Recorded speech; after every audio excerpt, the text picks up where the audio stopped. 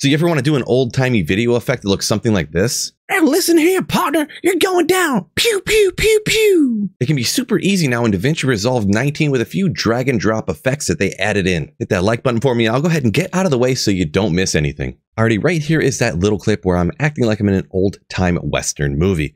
Now, depending on how old you want to make it look, you can use some or all of these different things I'm about to show you. So first of all, you got your clip selected. Come over here to the toolbox and then come down to Open Effects. Now, it is normally standardly here in the third section down. So we got Resolve Blurs, Resolve Color, and the third section is Resolve FX Film Emulation. Now, the very first one that I would go ahead and recommend is this Film Damage. As I scroll over, you can see it kind of made it like a sepia color, almost like an old-timey film, like maybe from the 80s or something, where the quality of the color is not that great. And you can see some lines of specks floating around in there. I generally adjust this to make it look even more damaged. It depends how old the film you want to actually make it look. The next thing I'll go ahead and grab is actually this Flicker Edition. Now, this is going to be kind of emulating as if it's like a reel-to-reel film, like that super, super, super old stuff that has that flicker when you watch it.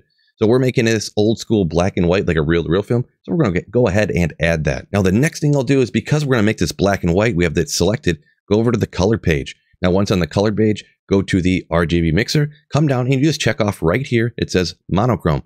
Boom, check that. And it turned black and white. We can go ahead and jump back to the edit page now. Now, if that looks good enough for you, you can go ahead and leave it that way. But I prefer to go ahead and edit the actual effects a little bit to make it look even better. Now, the first thing is that the quote-unquote video damage is a little bit light. So what I can do is this dirt density, well, we're going to turn it up quite a bit here, and the dirt size. You can see it actually just zooms in and out. So that can determine how well you see it, correct? And also, I love to come down to the scratch, and that's this line you can see right here. A lot of times those pop up in old film that is just 110 years old or 80 years older or whatever. You can change the scratch position. You see it move around. You can change the scratch width, which I usually go ahead and do that to make it look a little bit better. And you can even change how fast it moves around. So we're going to go ahead and move that stuff and give it a play forward.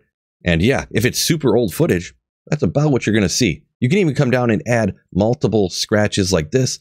They can be exactly sitting still, or you can check off to have multiple moving scratches, make them a lot bigger like this, and just make it more damaged. And that, my friends, is how you make your footage look like it's incredibly old.